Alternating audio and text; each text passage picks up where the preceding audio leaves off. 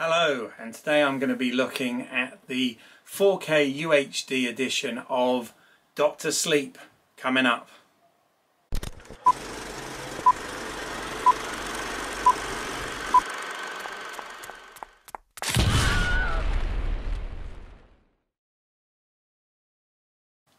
Hello, I'm Keith and welcome to another home media minefield, helping you with information to navigate the complexities of home cinema and home media entertainment. And in today's episode I'm going to be looking at the 4K UHD release of Dr. Sleep, which is Mike Flanagan's 2019 adaptation of Stephen King's novel and sequel to Stanley Kubrick's The Shining.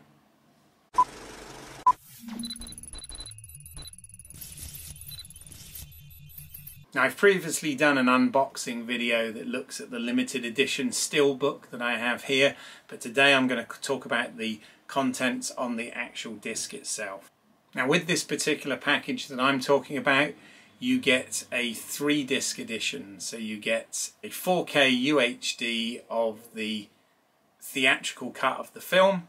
You also get a Blu-ray version of that film, which includes some bonus content. And you get an exclusive Blu-ray of the director's cut of the film, which includes an additional 30 minutes. Now, it is worth pointing out that most copies available include just a 2-disc version, so the 4K UHD and the Blu-ray of the theatrical version. Unless the packaging specifically says so, not all of the versions include the 3rd disc with the director's cut. Now, I will put links down below as to where to find these different versions.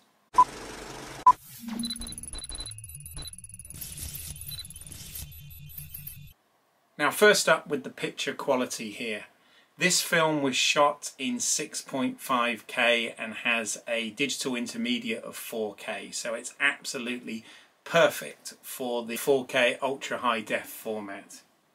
Much like the original Shining was shot on film, and Warner did a really great transfer for the 4K version, which I've previously covered. Likewise, the 4K digital intermediate here works excellent for this release. The image is crystal clear, the colours pop, and you can also see details in the shadows, as a lot of this film takes place at night. Warner also seemed to be doing a very good job of their HDR supporting both Dolby Vision and HDR10+. So regardless of which brand television, projector or player that you're using here, you're going to get the absolute optimum quality HDR, which is something that the Warner releases seem very committed to. Now, for the UK package, you don't get a digital download of this, but it is fair for me to point out that this film, including the director's cut, is actually available in 4K for streaming, to rent or buy from iTunes or Amazon Prime, etc. Again, I'll include some links below on this.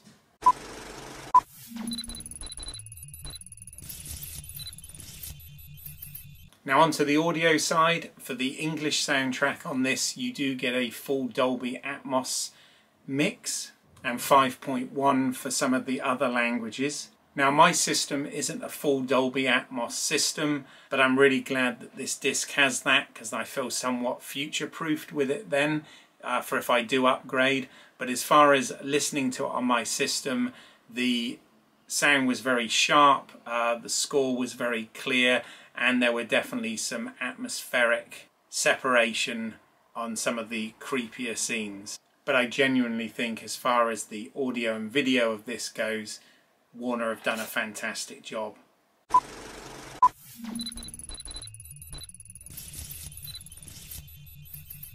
Now, onto the special features. Let's cover first of all the bonus disc, which includes the director's cut of this.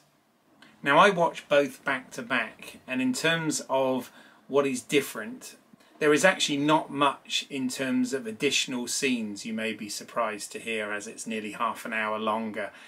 Instead, what you tend to get are longer scenes. For example, the scene with Halloran and young Danny goes into a lot more detail about The Shining and what The Shining actually is, and the events that happened at the Overlook Hotel nearly 40 years earlier. You also get a much more extended scene at the Overlook Hotel between Danny and his father Jack Torrance, with some great acting here between Ewan McGregor and Henry Thomas. You do get some more backstory with Abra and her family in the 2011 portion of this film, which just involves a little bit more about the parents noticing some of her gifts. And you get some longer scenes involving a bit more backstory with the True Knot gang. Really, most of this stuff is just fleshing the characters out a lot more. But for those expecting massive changes from the theatrical version, you might be disappointed, because, as I said, it is just really more longer scenes and more character development. Personally, I really like the director's cut version, but I could understand how some people might think it's a little long at a 3-hour running time. The other significant change here is they have put chapter titles in throughout the narrative. Now onto the special features that are on the Blu-ray of the theatrical cut. First up, you get a 5-minute featurette called From Shining to Sleep, and this essentially comprises of interviews with Mike Flanagan and Stephen King. Now, Flanagan enthuses about how he's a huge Stephen King fan growing up, and how it's influenced a lot of his work, and how it was a great honour to be able to do this adaptation of Stephen King's story, but also try and keep it faithful to the Stanley Kubrick film.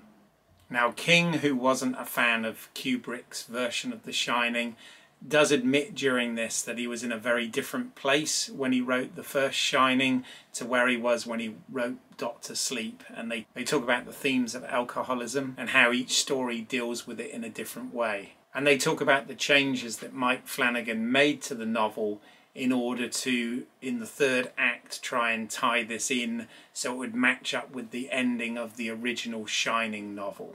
Next up, you get a 14-minute featurette, The Making of Doctor Sleep, A New Vision. Now this features not only behind-the-scenes footage, but interviews with all of the key cast and crew. It starts with Mike Flanagan saying how he got Stephen King's blessing with this particular script, and indeed the careful casting that went on with this, trying to find actors that looked like the original characters and basically embodied those characters, but without actually trying to do an impression of the actors, but rather focusing just on the character, and how they tried to recreate some of the classic scenes from Kubrick's film. In the 15 minutes, this does cover quite a bit of ground, but personally I'd have liked for this to have been a much longer and a much more in-depth documentary about the making of the film. And then finally on this, you get a 15-minute featurette called Return to the Overlook. And this is largely talking about the rebuilding of the sets to perfectly match the Stanley Kubrick film. They say how both Warner Brothers and the Stanley Kubrick estate were very helpful in letting them have the original plans to actually rebuild much of this. This was actually rebuilt practically for this film, as opposed to what Spielberg did with Ready Player One, where they actually created a lot of the Overlook Hotel virtually, and how they went to great lengths to try and respect the continuity. And Mike Flanagan is really geeking out about how he felt like a kid again when he was on the set, and he even rode the tricycle bike round the hallways, etc.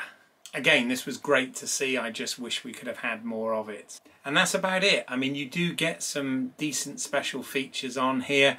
What I would have really liked, particularly on the director's cut, would have been a commentary by Mike Flanagan. Mike Flanagan does do excellent commentaries on his films and is very passionate about this sort of thing. I guess in this particular instance he was probably busy and had to go on to produce and direct The Haunting of Bly Manor for Netflix.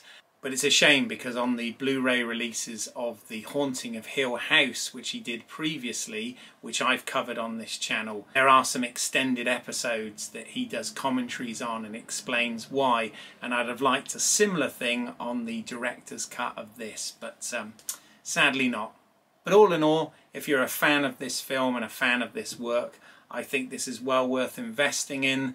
The picture and audio quality is superb on this. It's great that you get the director's cut as well as the theatrical version, and there are some special features on here to keep us happy.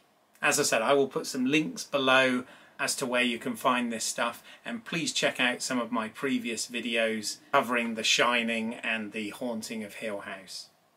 And that brings me to the end of another home media minefield. I hope you found this helpful and interesting. If you did, then please like and consider subscribing to that channel and hit that bell icon so that you don't miss anything moving forward.